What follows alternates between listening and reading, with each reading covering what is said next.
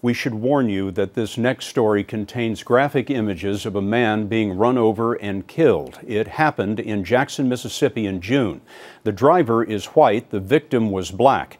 And Randall Pinkston tells us the dead man's family filed a wrongful death suit today against the driver and 6 of his friends for what the family claims was a hate crime.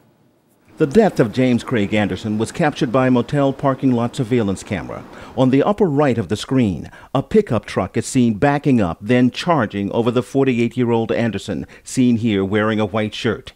Witnesses have told police that before Andersen was run down, he had been beaten by a group of teens yelling racial slurs. Attorney Winston Thompson filed the civil suit on behalf of the Andersen family today. They essentially cased him out. They wanted to make sure he was a suitable, vulnerable victim. When you say cased him out, what do you mean? They went and talked about what they were going to do, and then they came back a second time. And that's when the actual assault took place. Daryl, how are you feeling?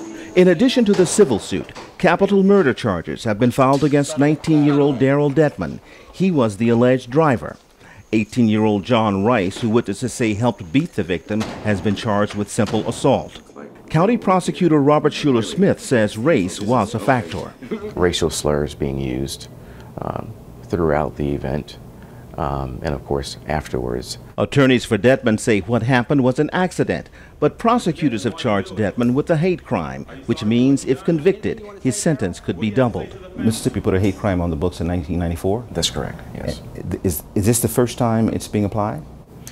This is the first time that we know of. In a town with a tense racial history, black and white residents have been standing side by side at prayer vigils seeking justice for the victim. Racially motivated crime cannot take place in our city, in our towns, and in the state of Mississippi.